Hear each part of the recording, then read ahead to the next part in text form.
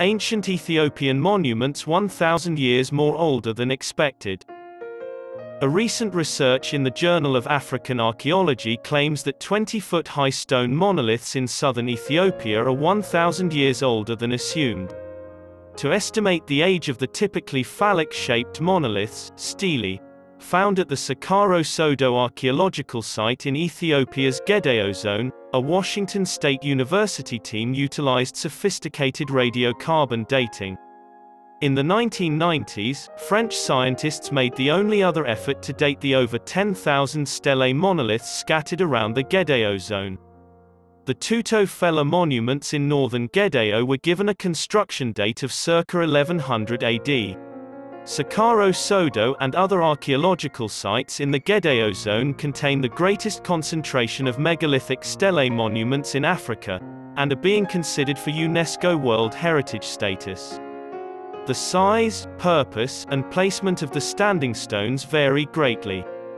Intricate carved faces and other human figures may still be seen in the stone of some of the fallen monoliths. Despite the site's beauty, nothing is known about the monolith's origins or construction process. A trip to the area with his PhD advisor, WSU anthropology professor Andrew Duff, inspired Zena, an Ethiopian native, to examine the stones. Apart from determining where the ancient architects of the site likely sourced raw stone for the project, the researchers discovered the location of a millennium-old monolith. Researchers found obsidian objects from Gedeo stele locations for the first time.